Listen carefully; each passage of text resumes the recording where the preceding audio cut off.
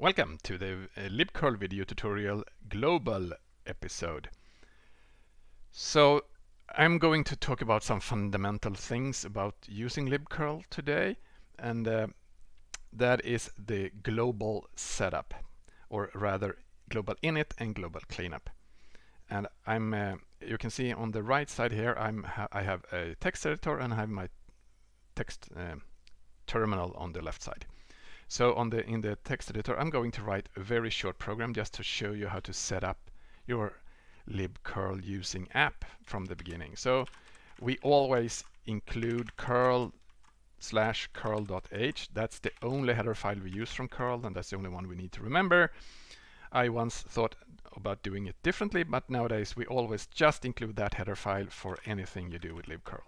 And we create a very basic little main function here, because I'm only going to show you this model. So the typical thing you do in curl is that you create a curl handle with this curl type, and you do transfers using that. But anyway, before you do anything in curl, before you use any other function call really that is curl provided by the curl API, you need to initialize it because of reasons, and you do that with curl global init, and you pass actually you can pass an option to it, an argument that says what particular parts to initialize, or rather to avoid initializing.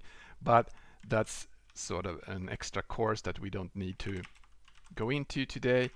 So we do this, we do global init, and global init here, it is not thread safe, so you should make sure to only do this in a single thread and before you do anything else. So pretty much in your startup you would do this.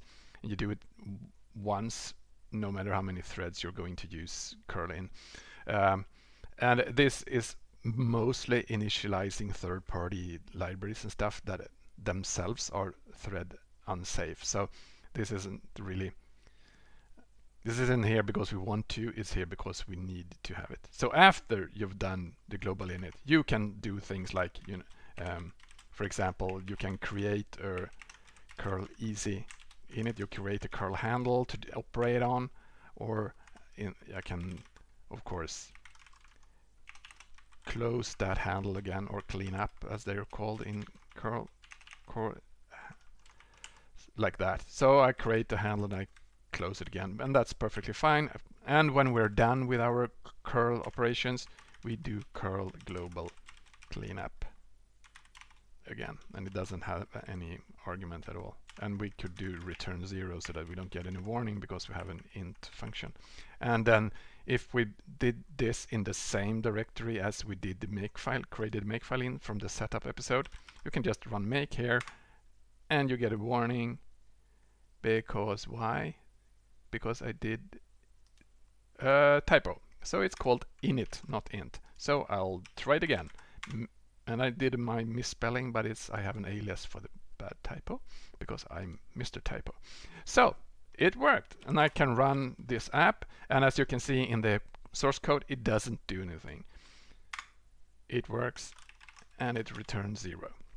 So it set up the global init and it does the corresponding cleanup in the end, and it operates and works with libcurl in between.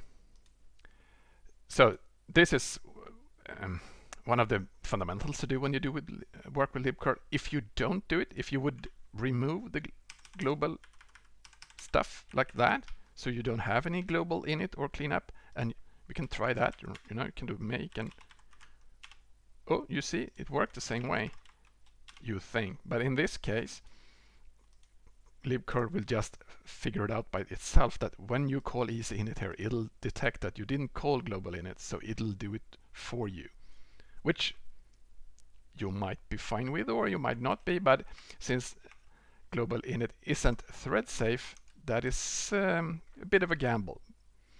So that's why I always try to encourage everyone to do the global init explicitly and in a known place and with known sort of conditions. So if you have that sorted out, bam, you're ready to do your first actual real libcurl using application. So let's jump into that, and yeah, that's another episode. See you soon.